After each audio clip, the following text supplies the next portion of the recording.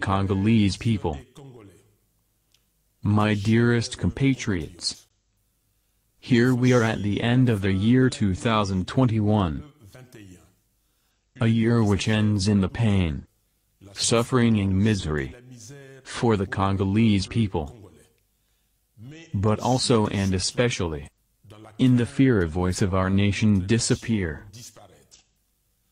On last December 25th, day of the Nativity, there was an explosion in the city of Beni, which killed several of our compatriots. The horror of this heinous act came to add to the killings and massacres recorded in the eastern part of the Republic. I offer my condolences to all the families who have lost loved ones this year because of generalized insecurity. Pernicious spirits want to kill our country, the Democratic Republic of the Congo, that we have received as a heritage from our elected officials. While the world continues to face an existential health threat, in the DRC, we note an irresponsible inaction. Only 0.1% of the Congolese population is vaccinated against COVID-19 to this day, the lowest rate in Africa. My dearest compatriots, I have once again the honor of addressing you, as the one you have carried and the majority of you in the presidential elections of December 2018, to defend our values and rebuild our nation. Since I have not stopped to take every day and at every moment the measure of this responsibility.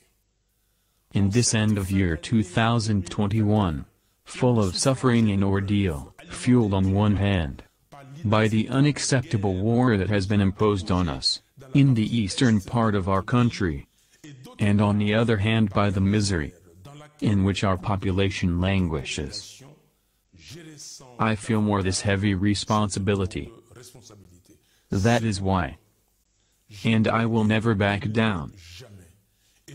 I will never deviate from this firm will that inhabits me, to raise whenever it is necessary the banner of resistance against any form of violations of constitutional rules, injustice, betrayal of the fatherland, corruptions, plundering of the state money, of lies, of violation of the integrity of our territory, of anti-values, and infringement of the fundamental rights of the Congolese people.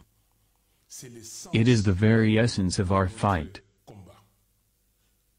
My dear compatriots, from the Congo hold-up to the 2018 electoral hold-up, to the program of the 100 days hold-up, and the RAM swindle, without forgetting embezzlement of all kinds, including the funds intended for the fight against COVID-19, and the pay of civil servants, one can easily realize how much and how our country is bled dry by a minority of opportunists, without faith nor law, whose only vocation is illicit enrichment. This clique takes pleasure to deceive the opinion with hollow slogans and promises as long as the kilometers traveled by Magellan in nothingness.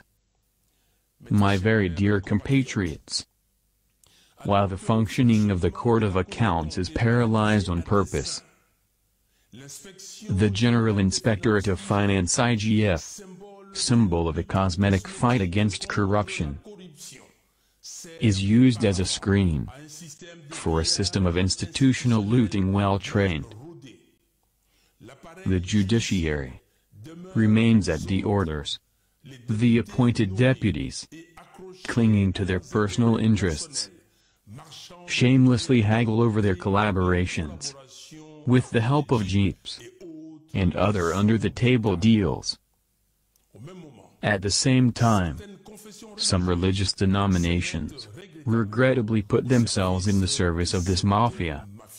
It's scandalous. The plundering of the state money, which is at the heart of this system, finds even evil theorists who justify and defend them blindly. If the thieves and the corrupt are not effectively condemned, who will pay for the suffering inflicted on the Congolese people? Ultimately, we find ourselves in an ubiquitous and discriminatory situation, where it is the small and the weak who languish in the prisons, while the door of those are widely open to let white-collar criminals escape. No. We refuse that the misappropriation of public funds be decriminalized for the bandits wearing ties. The turkeys of this farce is the Congolese people who have fallen and been abused. And with him, it is the country which is ruined. The great victim, it is our children and grandchildren, whose future is sacrificed on the altar of unconsciousness, of greed, and arbitrariness. Our nation has become a kind of no man's land, where impunity reigns, and where the public officials are accountable of nothing. My very dear compatriots, allow me to recall part of my speech on the occasion of the 60th anniversary of our independence. I quote, "As much the soap operas of the 100 Days program has not yet delivered all its secrets regarding the revelations and the serious accusations made during the Camure trial, and for which Mr. Felix Tshisekedi should at least answer politically.